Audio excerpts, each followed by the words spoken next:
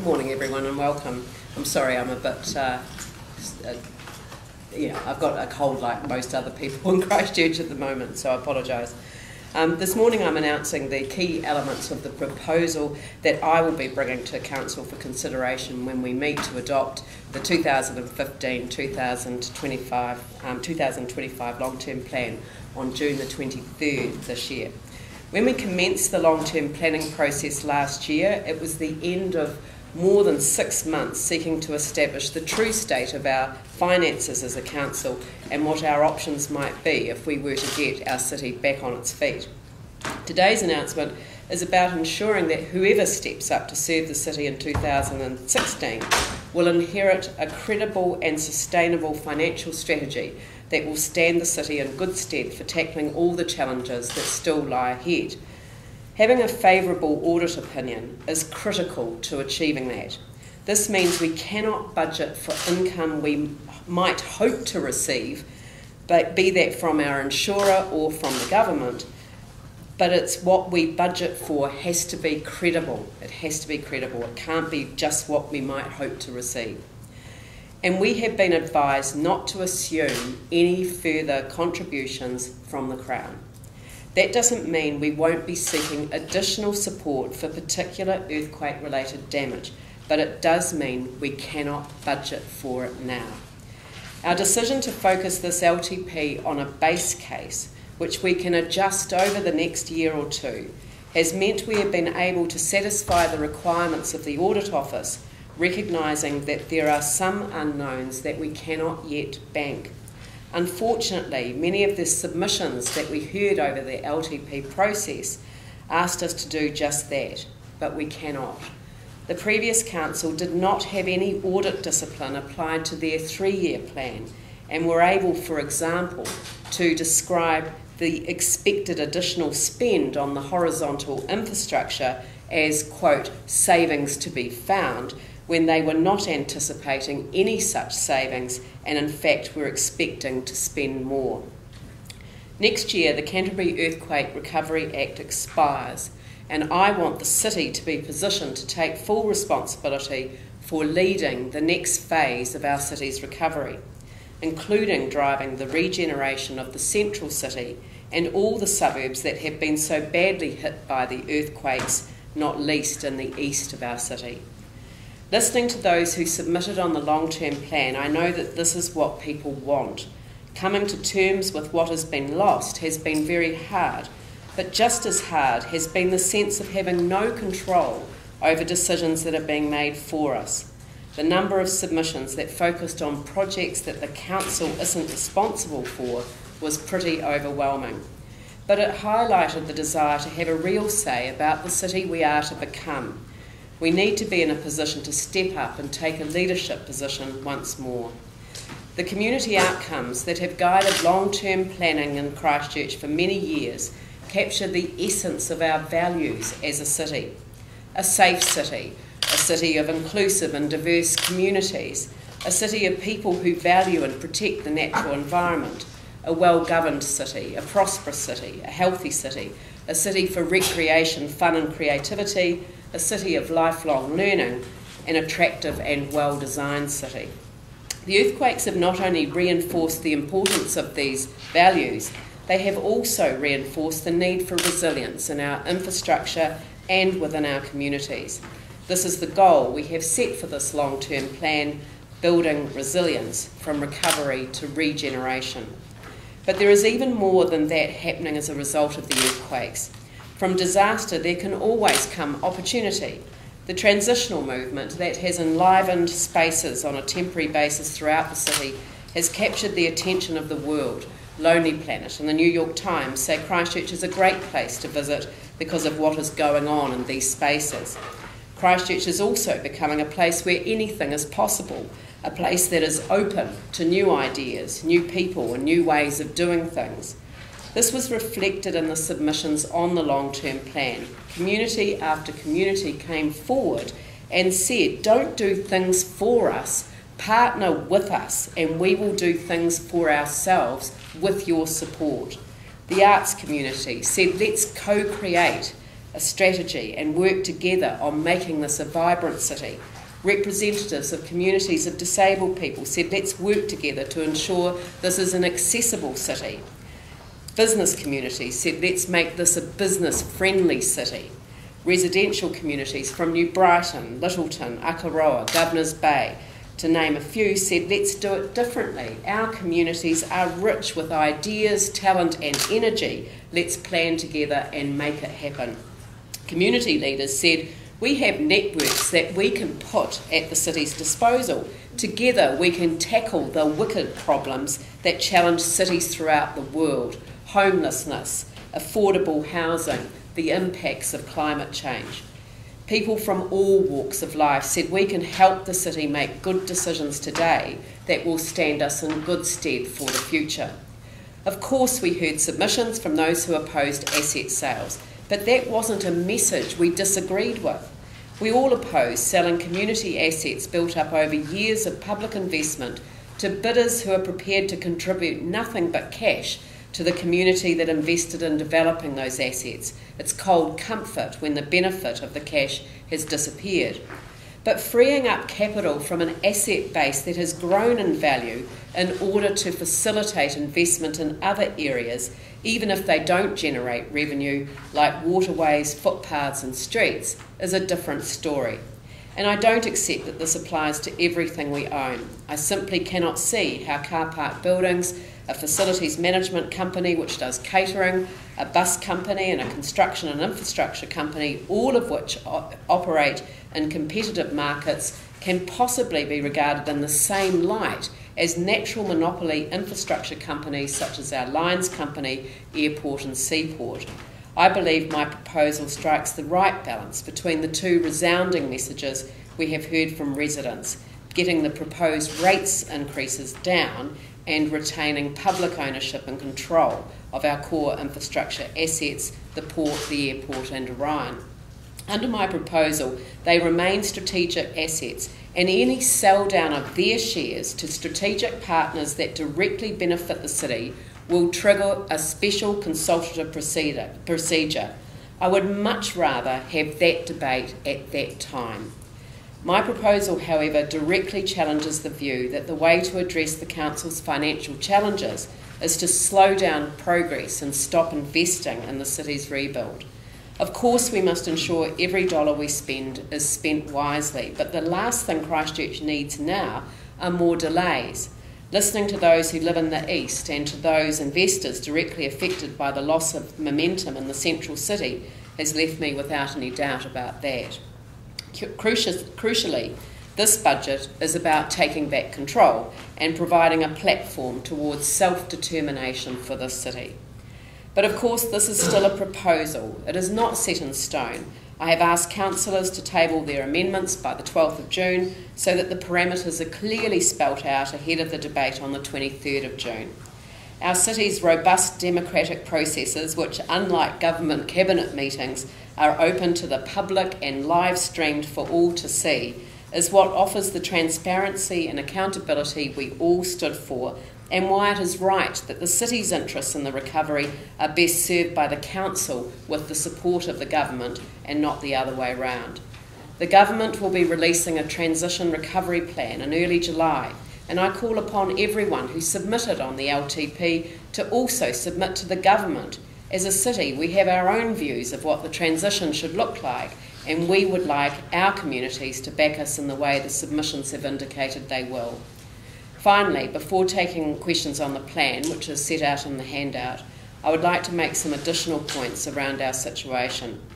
Many submitters on the long-term plan suggested that the council organisation look at its level of expenditure, and in fact the council had already tasked Carleen Edwards with doing just that. In response, she has established a comprehensive program of improvement for the organisation called Great for Christchurch that will not only improve the services the council delivers, but will release $40 million of savings over the next 3 years. It will do this through scrutinising contracts and commercial arrangements, investing in modern technology to streamline customer processes such as online payments, and examining and improving the way that services are organised and delivered. This $40 million in savings is a very real and positive improvement to our short-term financial situation, and there is more to come. On insurance, Council continues to engage with its insurer and reinsurers to get the best results for the city. Unfortunately, until a mutually acceptable position is reached or is determined by litigation, no clarity can be given on quantum or timing. I'm surprised that submitters found comments made by our insurer, with whom we are in dispute, even slightly credible. For the record, we continue to lodge claims on a timely basis, seek payments on assets where the quantum of loss has been agreed, refine our damage testing and continue providing reports to insurers, critique the insurer's repair methodology, continue negotiations, and prepare clarifying legal proceedings to allow for the possibility that negotiations are unsuccessful. On capital program, the original resolution asked the Chief Executive to look at ways to address the carry forwards, which in this year was amounting to $700 million. This received a lot of comment and submissions. The Chief Executive has addressed this by reducing the overall amount and spreading it across the 10 years of the LTP. So the starting position is better than expected, with an overall reduction of between $200 to $300 million over the 10 years. From the 1st of July, we will have in place an expert external group to assist a complete optimisation of our capital program. An expert team is developing advice on capital release options, which will ensure that the Council is in the best position to make whatever decisions it needs to make. The advisors have no role in the decision making at all. Spreading the capital release over 3 years instead of the 2 years as proposed originally creates considerably more flexibility and satisfies the concerns of submitters on both sides of the asset sales debate that all options are canvassed before capital is released.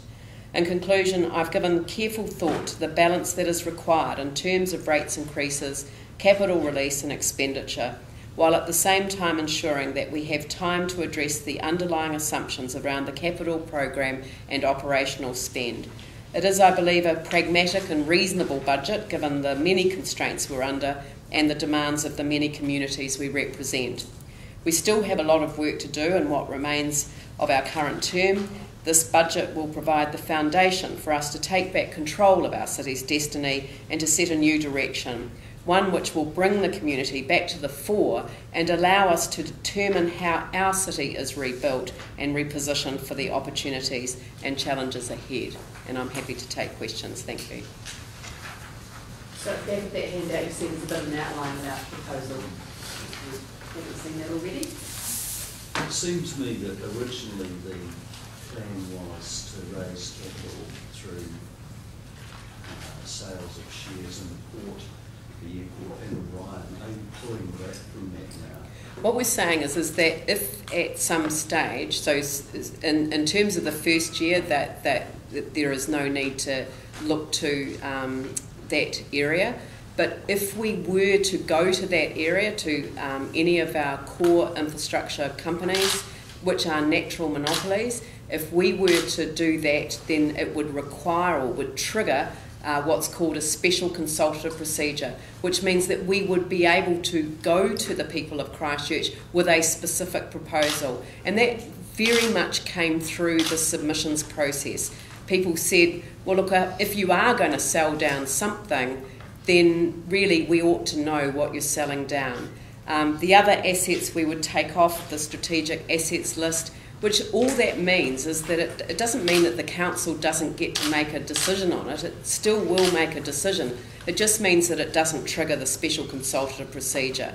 So we've really put a line in the sand between what we consider, well, what I consider to be strategic. I mean, this is my proposal that I'm putting forward to the council, putting a line between what is truly strategic in terms of the interests of the city and what is not strategic in that regard.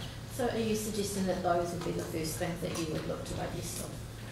In terms of the non-strategic assets, Yeah. we would certainly look at those. Now, some of them, obviously, for example, Lancaster Park comes off the strategic asset list under this proposal, but there is no proposal to sell it at this stage. We are still in dispute with our insurer, so it is just a question of whether it is regarded, whether the ownership is regarded as truly strategic, and it's to focus our attention as a council on what is strategic for the city and what is not strategic.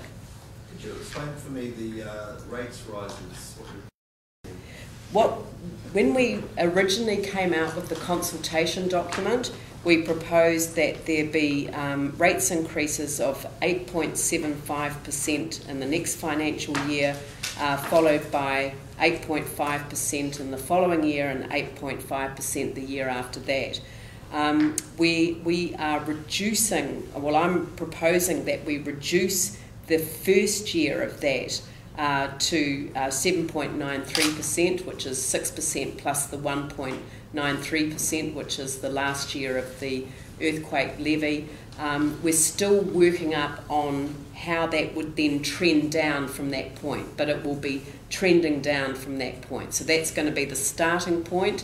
We're still working up the final details, so we don't have a final picture of what that will look like yet. Why are you still working on that, given we're quite close to the final decision having to be made? Because we are quite close to the final decision having to be made. We are referring the proposal that we have at this stage to the Office of the Auditor General on Monday, which is why I thought it was important that we get something out today. But we are still, I mean, it is a fine balance that has to be achieved between the combination of levers that we're having to pull, and depending on how we release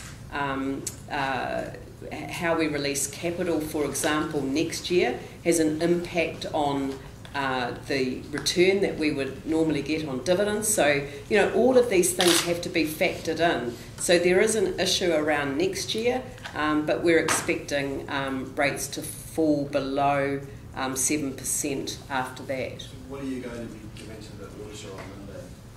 We will have that. We will have the final. Well, we'll have a set of figures to the Auditor General by Monday. But as I say, we are down to the wire in terms of analysing some of the impacts of some of the decisions that we need to make. So that proposal, those proposed rates rises after next year, they'll be finalised today at some stage? Well, Monday. It's a proposal. The proposal will be that next year's increase is the 6% plus the 1.93%, which is 7.93%, as opposed to the 8.75 that was proposed at the beginning of the process. And in the following years, you're still working out? We're still working out the final point, but it will be below 7%. And so the total rates rises, will it be lower than the original proposal? Yes. Yes. Are you able to say by how much? Not at this stage. Okay. And that's possible because of? It is possible because we have managed to re-look at our capital spend, and as I say, it's probably the next year's increase that will be the one that we will be able to fully confirm. We will review it again the second year's in the next annual plan. And I think I made this point right at the very start of this process, that this is a base case, and next year's annual planning process is going to be probably quite exceptional in the sense that it will be like a mini long-term plan process, in that we are delving right into the capital program and the related activity management plans, and we will be looking at rates and the necessity for capital release. And again, those figures, I'm hoping, will continue to reduce. So when will we find out the final proposed rates increases beyond next year? Will that be happening later today? I'm not sure that we will be able to release that today, but it's at this stage the detail of the proposal is only as far as we can go. I'm hoping that we'll be in a position to provide those numbers to you on Monday. Do you think this is aggressive enough? I think that the way you're speaking has changed a lot since you first started talking about asset sales. You said that they were for a rainy day, and a rainy day had come. Now you're backing off that. No, I actually wasn't the one who said that. I think others have talked about rainy days. I've never talked about assets in that regard. I've talked about the fund that we established. I can't remember the name of the fund. Betterment Fund. The Betterment Fund. No, it was the Capital Endowment Fund was the rainy day fund, but we're still receiving advice on that, and it may be that's the kind of rainy day event that I was talking about. But no, assets are not that something that you sell off because of a rainy day. Assets are something that you utilise the capital from in order to invest in what's a priority. And in our situation, we've got a city to get back on its feet, and it does require us to reprioritise what we're investing in. And that does mean that we have to look at our asset base.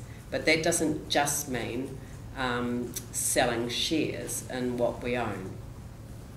By pushing out the spread over 10 years, though, does that prolong the financial agony of the situation? No. We're only pushing out the capital release over 3 years. So what we've managed to do in terms of the carry forwards is actually look at that over 10 years rather than looking at it over 1 year. So what's been happening is that we've essentially had a budget, a plan for what we're going to do in terms of capital expenditure, but we actually haven't borrowed, or we haven't budgeted to borrow the amount that capital expenditure would cost, because we know we're not going to do it. That's stopped. So we've actually gone right into the capital expenditure. We've also had the benefit of the horizontal infrastructure independent review, which has enabled us to look at our assets, our underground assets, in a completely different light, and factor the repairs and the renewals across a decade rather than just pushing it forward into the next year. So did I mishear when you said you were pushing the $700 million to spread over 10 years as opposed to a shorter period of time? This was the carry forwards. Okay. Yeah, the carry forwards had actually got to $700 million, which, I mean, you can't say that you were planning to do $700 million worth of repairs in 1 year, so you'll just push it forward to the next year.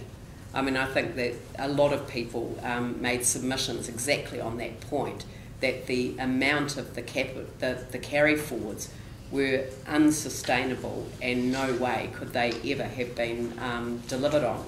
And so what the team has done is they have managed to spread the load, as it were, across the 10 years. So that doesn't put us behind the 8 ball. It actually means that we're managing far more sensibly the capital program that lies ahead. There will be more changes next year, because bringing in an external group to assist us to go through that capital program and through the relevant activity management plans, I think is going to make some substantial changes to the way that we operate. Is this going to be enough to pull the council out of a financial nosedive?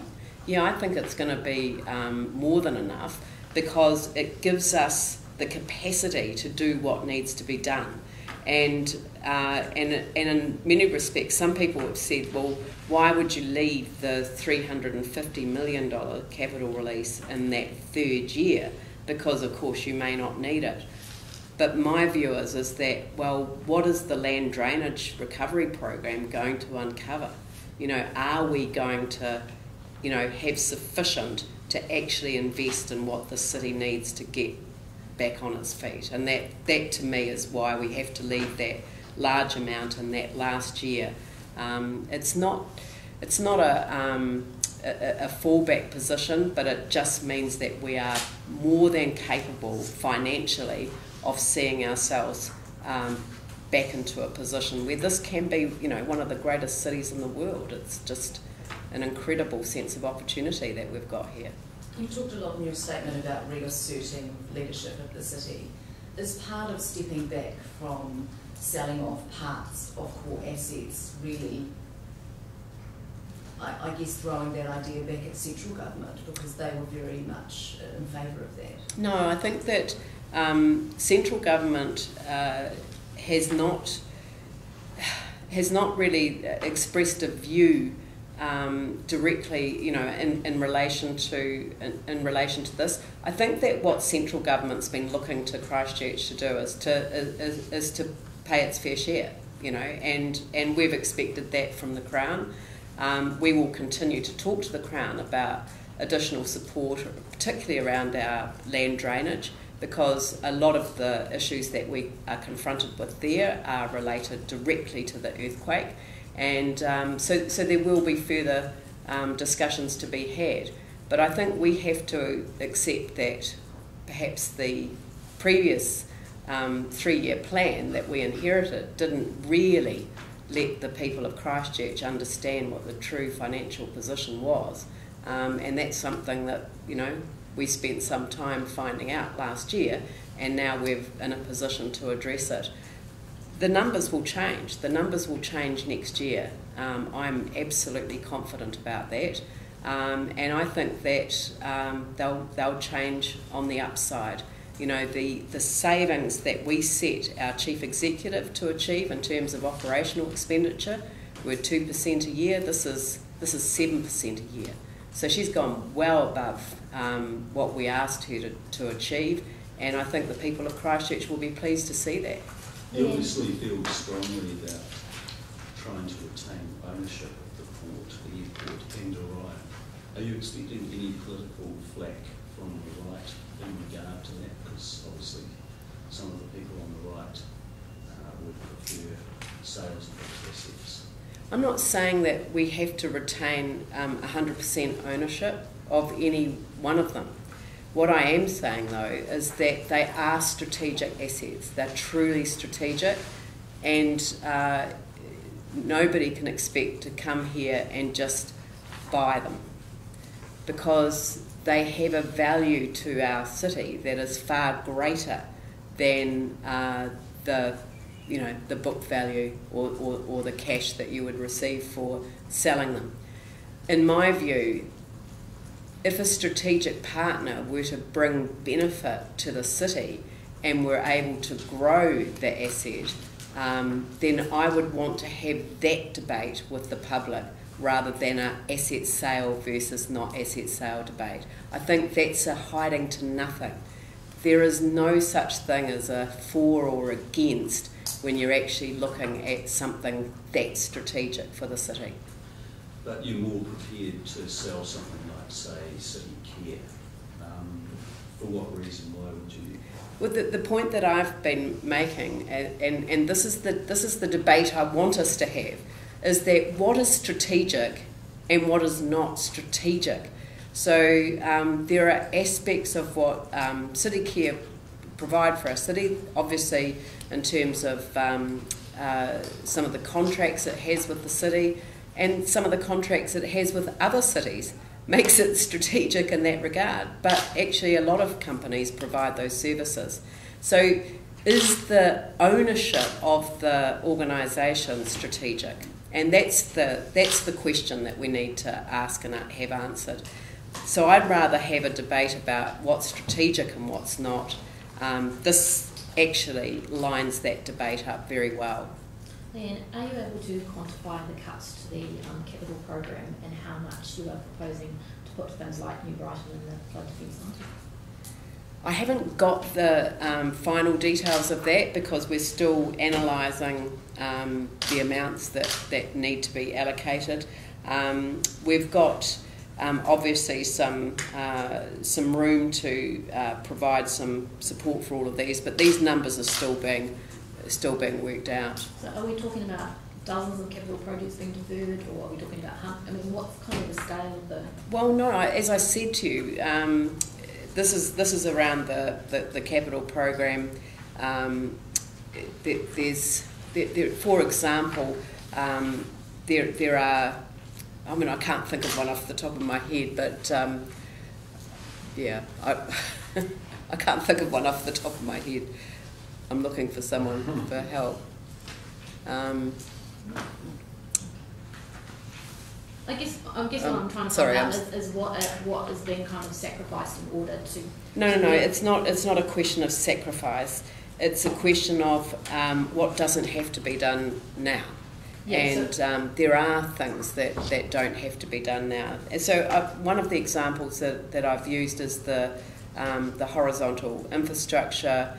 The independent review has identified that there are things that don't have to be done now, so you know these things come off the program. So that has allowed a little bit of extra to be freed up, and it has also allowed for us to address the proposed rates increase at the same time. So we may put up with perhaps shoddy roads for longer in order to free up some money. I think that there are a number of things that we need to consider around the horizontal infrastructure, but I think I'll be announcing some detail about that next week.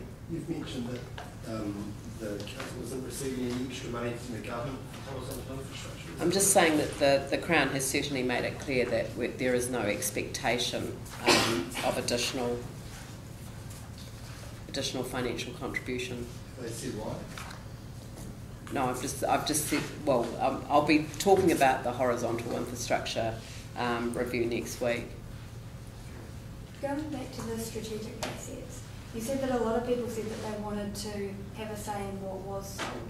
By taking them off the list of strategic assets so that you don't have to go through this procedure, isn't it doing the opposite?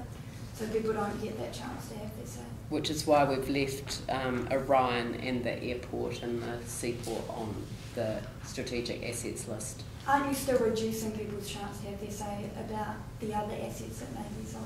Well, we did consult. I mean, the consultation under the long-term plan actually was the consultation that around all of these, and when we talked to people about what was strategic and what was not, Orion, Lyttelton Port and Christchurch International Airport came through clearly as strategic, and there was less support for the others being regarded as strategic assets.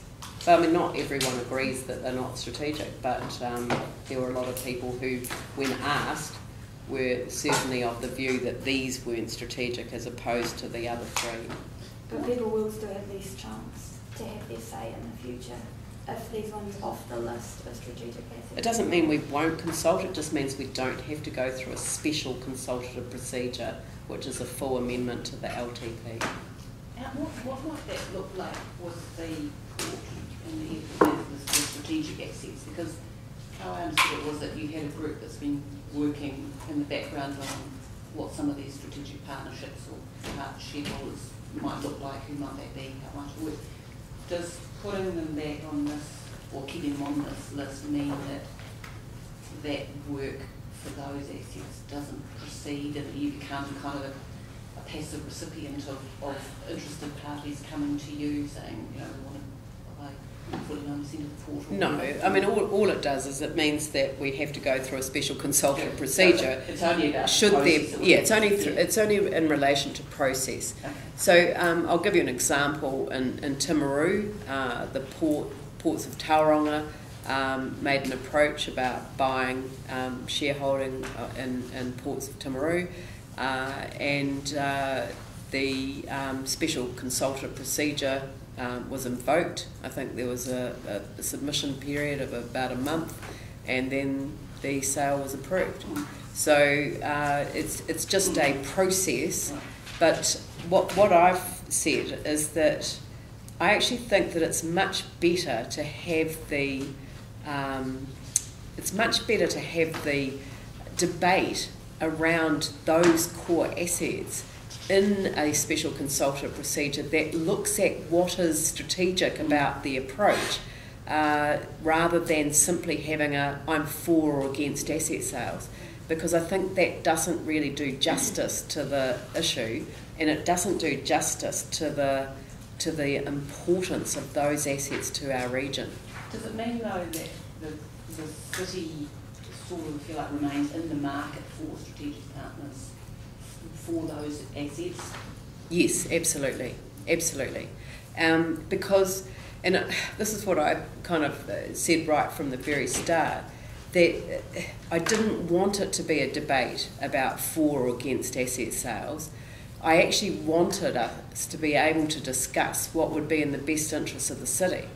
And unfortunately, the structure of the submissions process hasn't really enabled that to occur, and I guess it's because there's just been so much on the table and people have focused on yes or no.